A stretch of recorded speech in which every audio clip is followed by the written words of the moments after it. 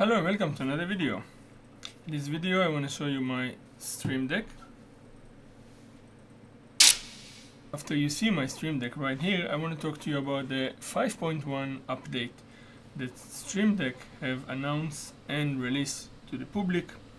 So let's dive into it, and I'm going to show you the new feature that you can have and use on your Stream Deck. As you can see, here is my Stream Deck application, and here I have my lights, I have Premiere Pro, I have Audience, I have YouTube, all other things, but I want to concentrate today on 5.1 update.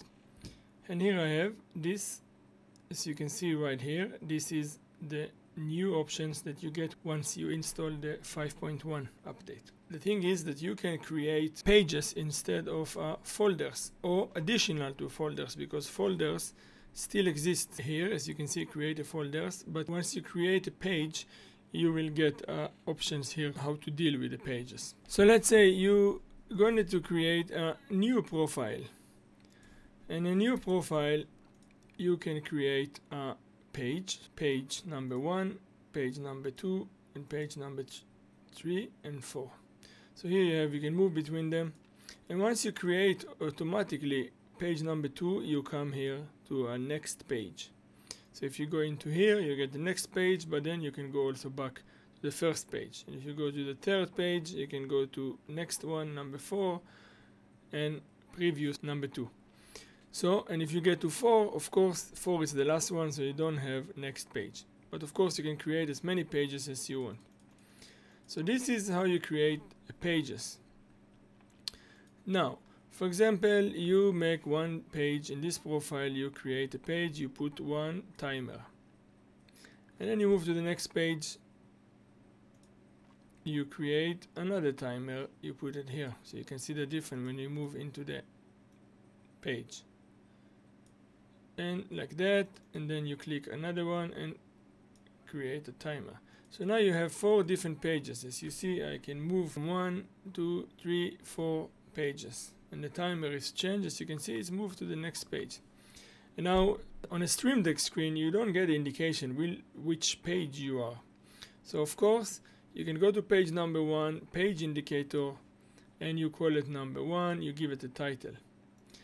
And when you go to number 2, page indicator, then you get number 2. And if you go to number 3, the same, and number 4. So now every time that you click, you know which page are you. Alright, so if I click to the next, I get to page number 2. If I click next, page number 3, page number 4. For example, if you make all this page number 1 Adobe Premiere, you don't have a place, and you want to make page number 3, for example, on page number 3 you want to put Adobe Premiere setting for the application. Number 2 will be drawing. Number 4 will be anything else that you want. Right? So you want to divide it to 4 pages that cover all the Adobe Premiere application.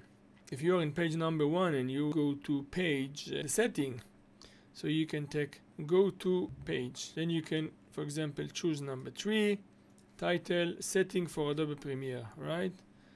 Setting. You write setting. Now I'm in a page number 1 and I want to go to setting of Adobe Premiere. I click on it, and here I am jump to page number 3. So this is much easier to use it like this than the previous options that you had to use folders. And of course this indicator you can put to the top, you can put them wherever you want. You put them even here, but it's not make sense, so you put it up here, right, left. And this is how you use pages on Stream Deck. Now I have the Stream Deck XL, so I have all the options here. If I change to profile, Premiere Pro, I have all the options for Adobe Premiere, but this is the folders. So now after 5.1 update is already out, I can consider to use pages. So I have next pages, next page, and then it's move. Can jump between them, and there is no easy way to use the Stream Deck at this moment. This is new update 5.1 for Stream Deck. So I hope you understand my explanation. If you need any help, let me know in a comment below and I will do my best to help you, and I hope to see you on my next video. Thank you very much for watching. Bye bye.